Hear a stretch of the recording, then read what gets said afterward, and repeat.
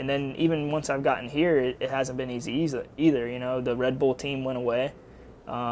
Just, you know, they shut down their team. They didn't feel like they were getting what they needed out of NASCAR. So, you know, no hard feelings. They did what they had to do. So I was left looking for a ride. Junior Motorsports picked me up and spent 1 year there, and then didn't have a career there. And people, you know, that's a hard thing, because when you come out of Junior Motorsports, if you don't perform at the top of the level and you win the championship or win races, people, it's kind of a tough thing, because if you don't do perfect, if you do perfect, you can make your career. If you don't do perfect, people say you can end your career there. It's one or the other.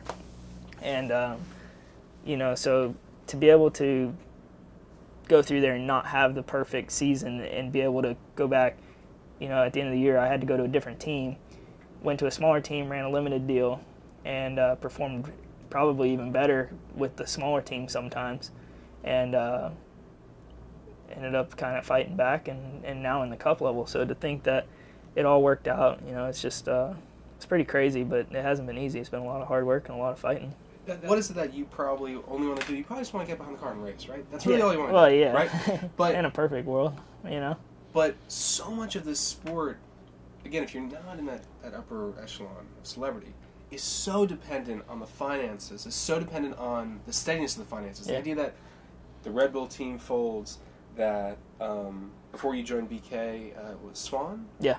Like that folds, or, right? Yeah. Like, I don't know, that seems like a pretty strange part of the sport, that the team that you're relying on can just fold in an instant. Or not an instant, but it can fold pretty abruptly on you, especially when they have somebody on their team that is an up-and-comer, right?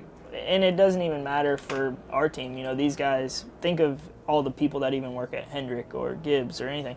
Racing is not a secure job. It's not. You know, we could... I tell everyone, it's like, I could be out of work tomorrow. You know, if that's what they decide to do, they can make that happen. So, yeah, you never really set perfect. So, yeah, it's just any moment.